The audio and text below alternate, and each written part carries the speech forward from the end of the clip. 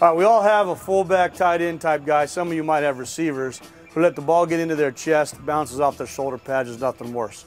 We try to find all kinds of ways to work around that, using the goalpost, anything we do to get the guy's hands extended. We're going to use our Rogers no hands pad to force him to extend. Here we go. Turn around there, Garrett.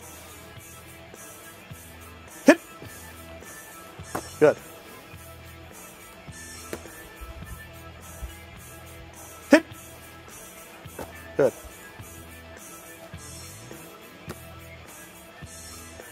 Hit. Good. One more.